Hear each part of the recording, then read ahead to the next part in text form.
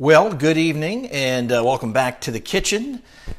We are here today because we're going to make some stuffed peppers. And it was funny because my wife and I were discussing what am I going to make. She always has lots of suggestions. And I've been talking about stuffed peppers and she sort of gave them the veto. And then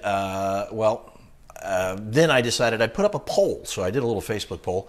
I was thinking about saltimbocca or stuffed peppers. Stuffed peppers won the poll. So we're going to do Italian-style stuffed peppers today. And gosh, I hope you guys have had a great week so far. Disappointing news that we're back in the purple here in Riverside County. And for those of you not in California, that means we are extremely shut down. Now restaurants are back to only outdoor service. So once again, we're probably doing a little more cooking. I think tonight you can still eat indoors, but after midnight or noon tomorrow, I think that's the end of that. And so I decided to do these stuffed peppers. This is going to be a little bit different than your traditional stuffed peppers. Hello, Peter Iachetta, my cousin, and Gidra. Good to see you. Hi, Pam. So what we're going to do is some stuffed peppers. It's a little bit different, fairly traditional as it starts out, but you'll see that we're going to do a couple of little different things. By the way, pour yourself a cocktail. I got a little gin going on. This is Bombay. And I found a really good tonic that still uses quinine, which is really nice. All right, so we've got our ground beef. I'm using very lean ground beef. I've already sauteed some onion. You may or may not do that with your stuffed peppers. I'm going to lower this so you guys can see what I'm doing over here. And I'll bring the camera closer. So I've sauteed up my onion. So we're going to start with some sauteed onion in a little olive oil. Hello, Richie Fano. And I've already got it's a little more than a cup of cooked rice. So what we're going to do is hold on to that. And we've got a couple of cans of tomatoes. Those are going to come in very, very handy. FYI, I'm going to tell you, my yard was scalped and my neighbor's yard was scalped, so I've been really suffering with allergies. So you'll pardon me if I struggle with that. Hopefully won't. All right, so I've got very lean ground beef. This is 93.7. So, and I like it that way because then I don't have to skim it. If you use 80-20 or 85-15, then you're going to probably have to take the beef out and drain off some of the fat. But this way, you don't have to. So we're going to put that in there with our onions.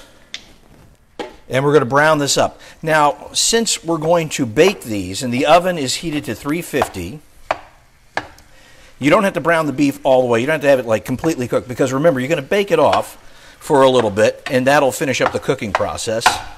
But I'm putting this right in with my sauteed onions. So we're going to brown the beef with the onions. I'm going to add in my seasoning, and you can tell it's not a lot of seasoning, a little salt, a little pepper, a little garlic powder, and some Italian herbs. So let's bring the camera over here so you guys can get a better view of what we're doing. One day, I'm going to have a cameraman who's going to do all this for me, and that's going to be really, really great. Okay, there we go. So, we are browning our beef. I'm putting in the Italian seasoning. I'm going to turn that heat down just a little bit. And again, I just used about a tablespoon of olive oil and sauteed my onions until they were soft. And I started that process before we went live here on Facebook. I've got a little garlic powder. You could, if you really wanted to, you could chop up some garlic cloves and put those right in there. So I'm just going to do a little dusting of garlic powder, not a lot, maybe a little more like that. Okay, and of course, salt and pepper. I cooked the rice with a little bit of salt in the water, so the rice may already have some salt in it, so we'll go sparingly. You can always add salt, you can't take it out. And of course, I love a lot of black pepper. So let's see. Hello, Marty, good to see you. Yeah, this recipe, one of my friends once called it peppers stuffed with bolognese and rice. So it is a little bit like that because one of the things I don't like about stuffed peppers is often that beef rice filling. And by the way, very versatile recipe. You can use ground beef, which I'm using, or you can use a mixture of beef and pork. My grandmother always did that, sort of like her meatballs, beef, pork, veal. You can use impossible meat if you want to make it vegetarian. You can do that. I use real mozzarella cheese, so it's hard to make it vegan, but you can make it vegetarian. My buddy Nick mentioned that to me today, it was Jerry, I think, who said that. And that's a great idea. If you want to, and of course you can use ground turkey for this.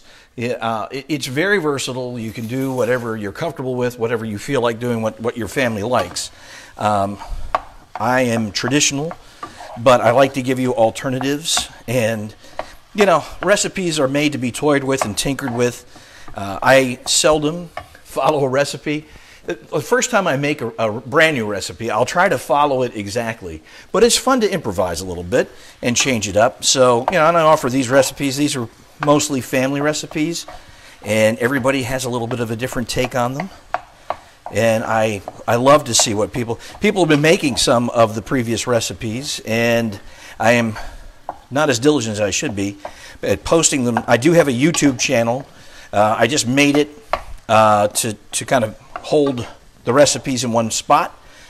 If you want to go to that, it's Patrick Evans Cooking. And yeah, you do have to subscribe, but you don't have to pay anything. It's free. And all of the previous recipes and videos are there, and I make sure that the recipes are posted. All right, so I've got my spices, my ground beef. It's browning up. And I want you to look at this because you will notice, because I'm using such nice lean ground beef, there is not a lot of fat to be removed. And so that makes it a little bit nicer when you don't have to drain off your meat filling. And then we're going to add in the rice in just a moment. Now I'm going to tell you a little trick, because one of the things, you know, obviously when you stuff the peppers, you're stuffing, most of the time, most people I know have done this, browned the beef, and then they've added their rice, which is cooked. And what takes a while for the peppers is to soften up.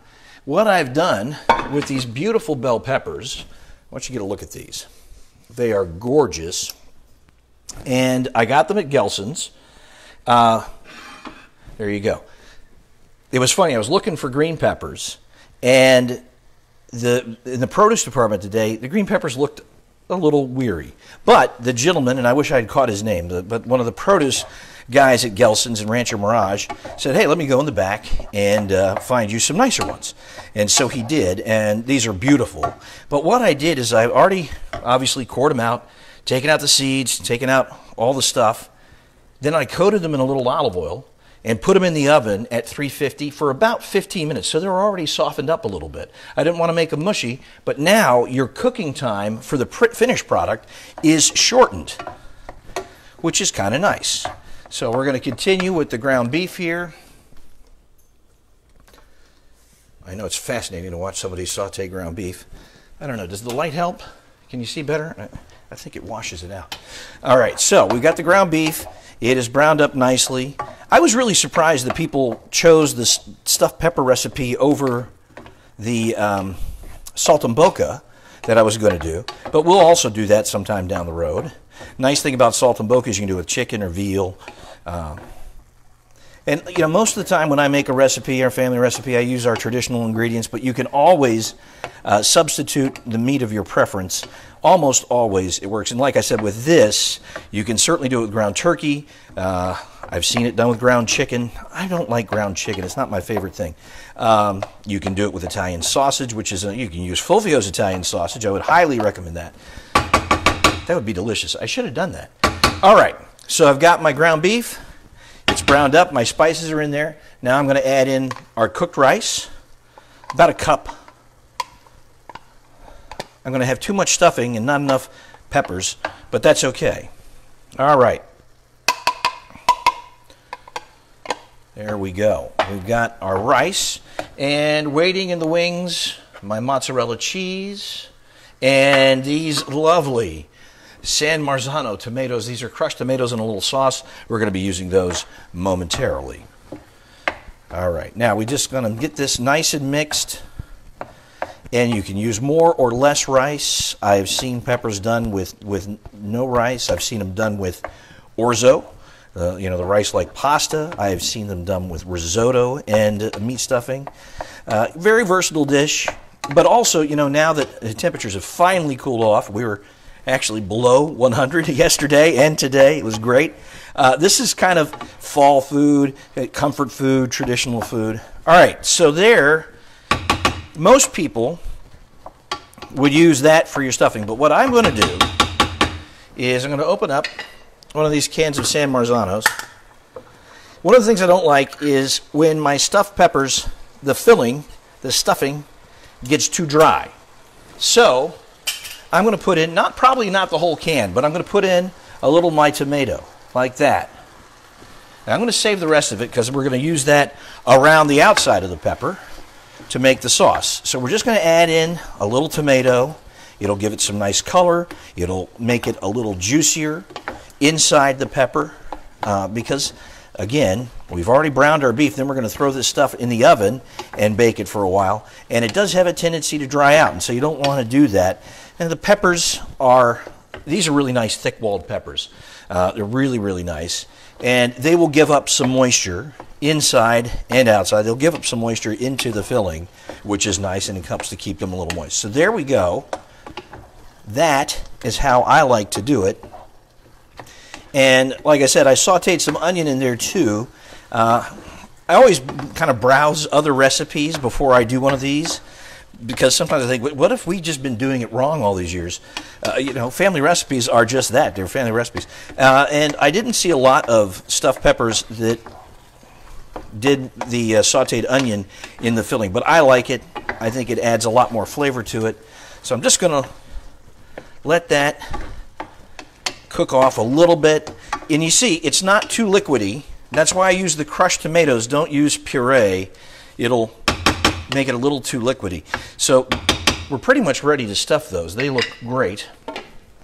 And one of the things, like I said, that this does is it prevents the peppers from getting too dry.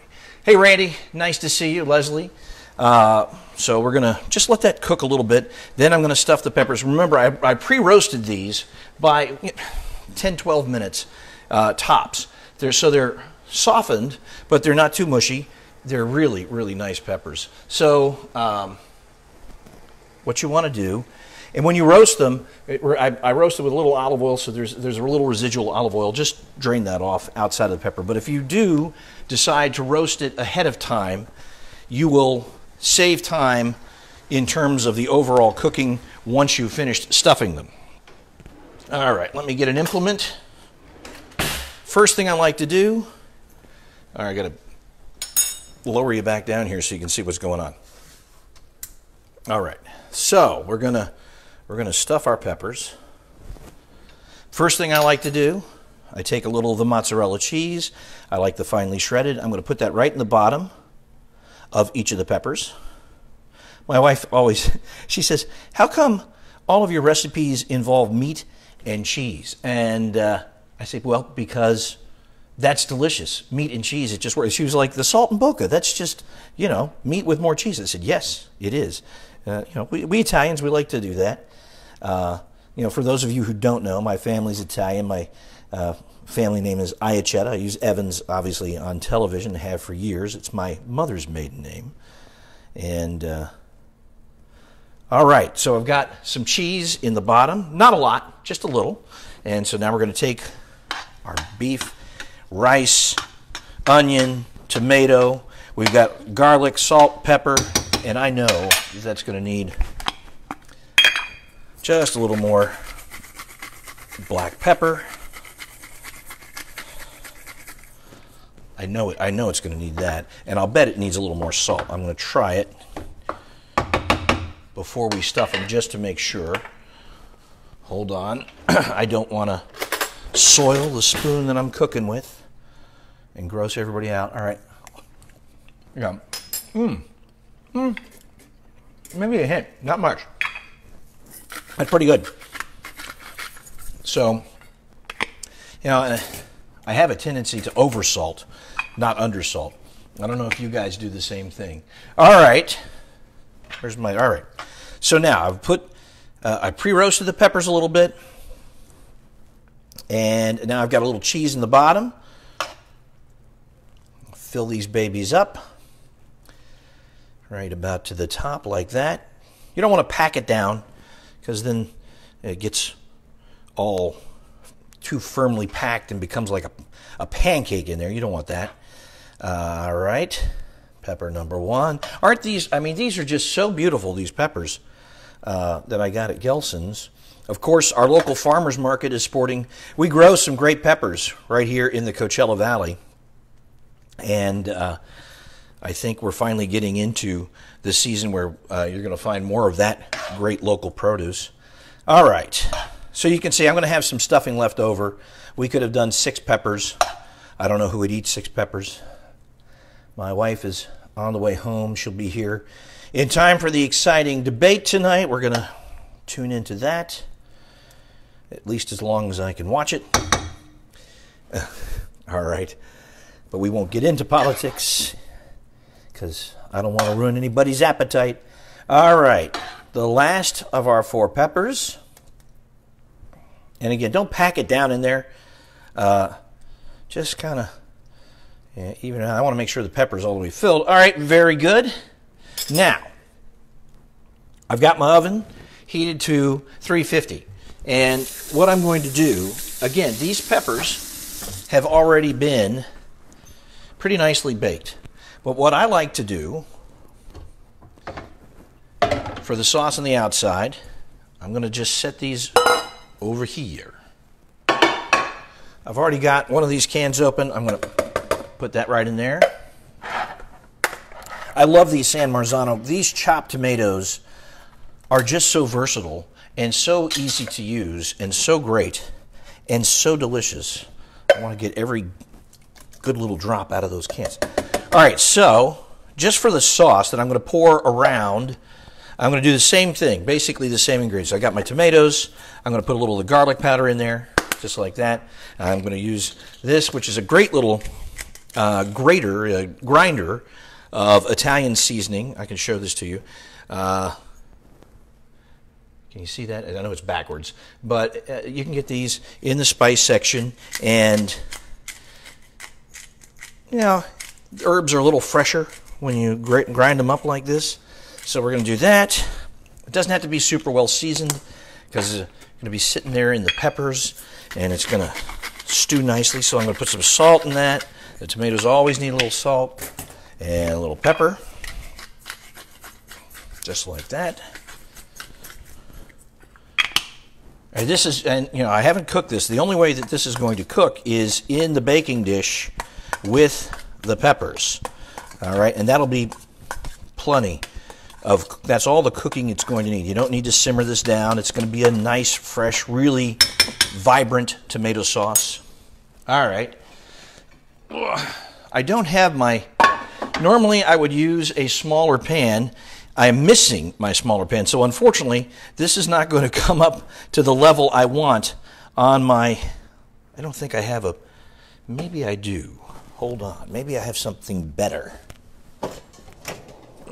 Let's look. Nope, that's not going to work. All right. Is okay. Oh, wait a minute.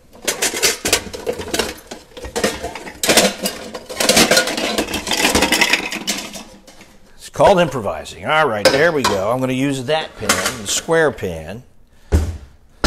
So, I'm going to put my tomato sauce in there. You can see it covers the bottom. And then I'm going to put my peppers right in the sauce. And they'll stand up in there, just like that.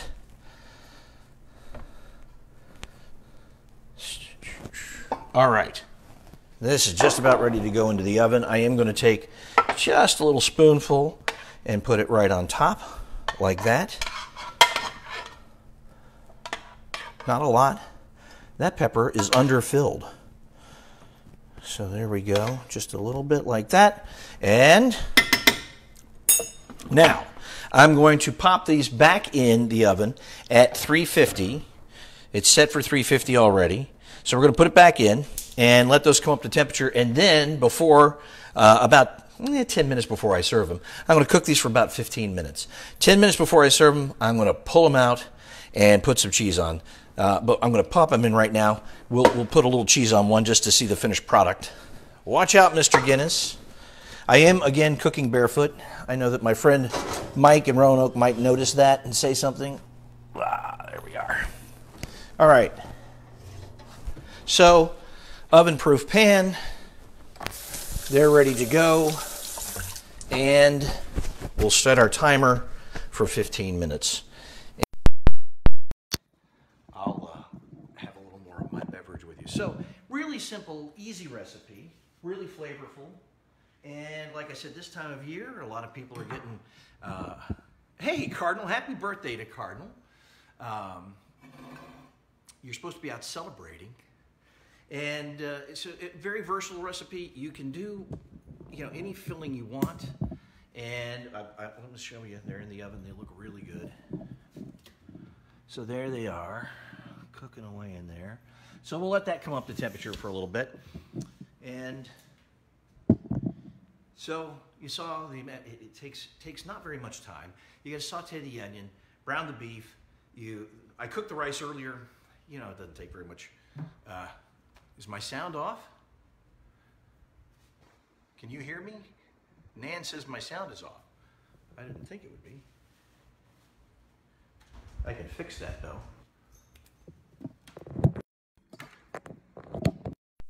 All right. Sometimes that extension cord doesn't work very well. Okay, so I hope you heard most of that. Anyway, what we put together very quickly, and again, pre-roast your peppers just a little bit, like 10, 12 minutes.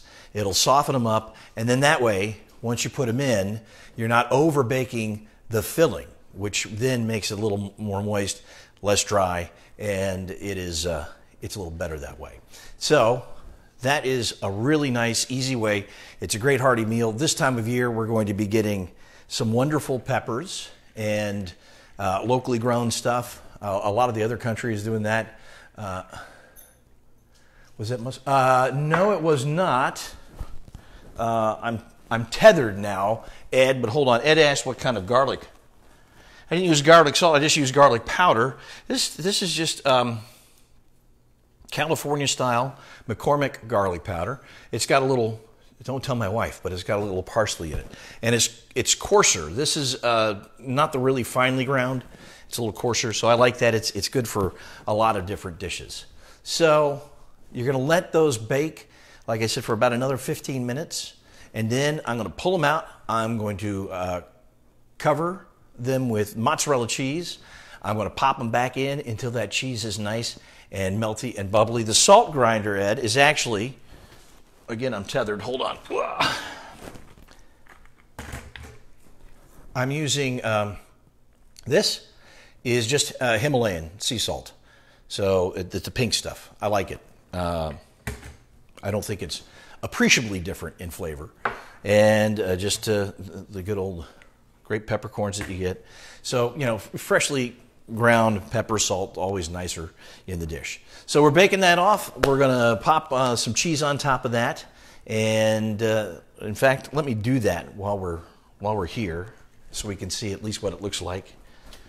There we are. Oh, that looks good. Grab my mozzarella. Fresh grated mozzarella like that. I like the finely grated stuff. It melts a little faster. I'm just going to do one of these because it'll overcook, but that's all right. Right on top like that. Beautiful. Let you see what I'm doing in there. So I would wait a little longer to do that, but that's going to be nice and melty in just a little bit. Back in. I've opened up the oven so much it's going to take forever to finish cooking them. So anyway, very easy recipe and a little bit different. A lot of people don't add very much, if any, tomato into the filling. I like to do that. It's going to come out juicier and not as dry and a little more Italian. So it's like stuffing peppers with a little bolognese, right? With a little rice in there. So it's a nice way to make a pretty easy family meal. Doesn't take a lot of time, and it's delicious. And the nice thing is it's one dish. You got your vegetable and your meat and your starch all in one dish. So there you go, guys. That is the recipe, our stuffed peppers. I will be posting it to my YouTube page. It will be living here on Facebook too. And hopefully the audio wasn't too bad throughout most of the recipe. But thanks for checking in. I hope that you guys are having a great rest of the week. The temperatures are fantastic. It was so nice. I came home last night and we were sitting out on the back patio by the pool. It's so nice to have these cooler temperatures in the evening and the mornings. So we're hitting the sweet spot in the season here finally. Thanks for tuning in and checking in what we're cooking here in the kitchen.